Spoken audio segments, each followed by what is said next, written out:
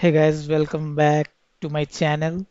And today I will be starting new tutorial series, the GraphQL beginner to advanced tutorial series.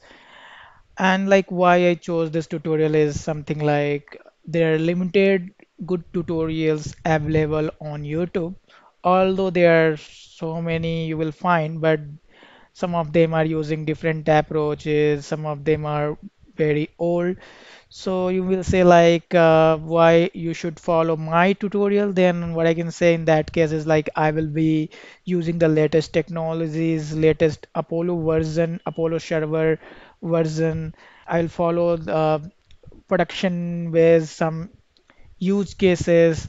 I will not follow some like examples only. I will try to do things from scratch.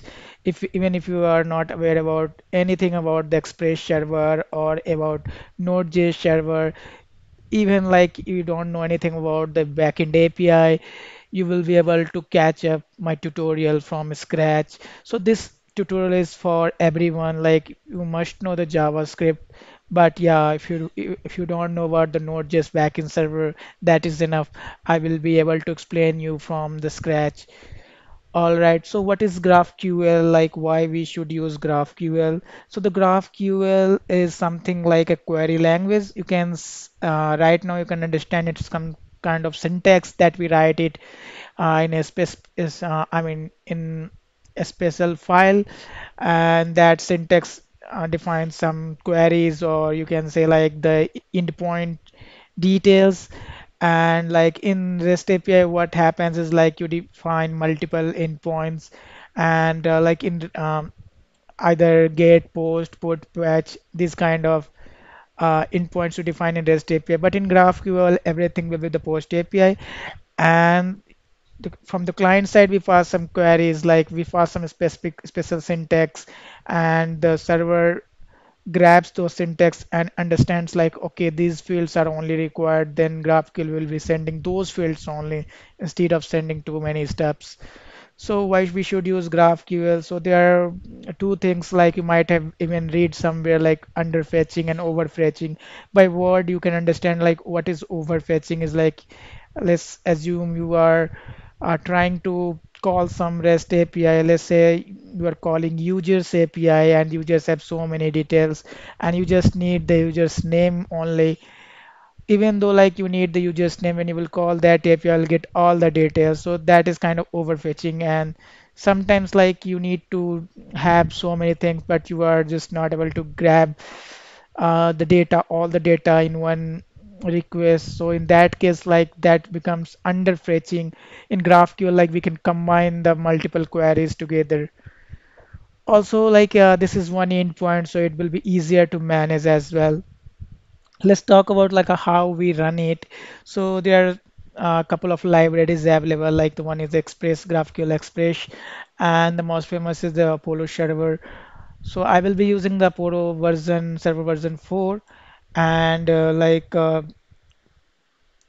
are some syntaxes, new syntaxes in the Apollo Federation. So Apollo Federation is nothing but it's an advanced version of like GraphQL. So why I'm saying advanced, like we can use it for microservice architecture. Like whenever, let's say we have multiple microservices and they have separate subgraphs, so we can combine those subgraphs using Apollo Federation. So we'll see the federation in the at the end of the tutorial series. I will just pick up this microservice based architecture at the end. And let's take an example. Let's see an example how things work in GraphQL. So as you see, like I have picked some, example of the countries. So this is the REST API, free REST API that I am able to get it from the Google somewhere. And as you see, like these are queries. Consider like these are the queries that we can do from the backend server. And how we write queries is like let's say the countries. So if I open the countries, you can see like these are the fields available. So let's say we want to get these fields only. Just name and language. So as you see, like the countries, it's a plural. So assume like this might be returning multiple countries. Also, you can see like this is kind of array structure. we are writing the type inside the array kind of brackets. So it's a special syntax of GraphQL. There we write this way. And let's say if you want to query, you want to get the name and the language. Even the language you see like this is written in the bracket, so it is a I mean the one or more languages.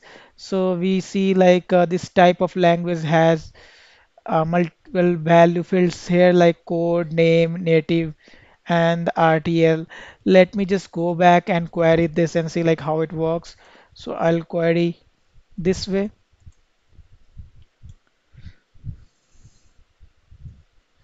Now what I can do is like let's say I need name and I need languages. So when I type languages, it will ask me to type one of the fields since it is another like type of. It is not you can say the scalar types. So scalar you can say understand in terms of JavaScript like it is not a primitive data type. It is referring to languages. So I will have to choose one from that type. So let's say I'm picking up name from the language. If I query it, I will be able to get the data from here. Let's say that I'm getting countries, I'm getting name, languages name as well. Also, like if you want to, in case if you need some other fields as well, you don't need to do much modification here. You will just typing one field name here. Even you don't need to use the comma or semicolon here. So here we are getting the code as well. All right, so this was like a basic overview of how query works in GraphQL. We'll see everything in details and we'll build some application as well during this. I mean, while we will be progressing through the tutorial series, we'll be building some application as well. We'll build the complete GraphQL Node.js server. So that was it from this video. If you liked it, please follow and subscribe my channel so that you will get notified. Thank you for watching. Have a nice day.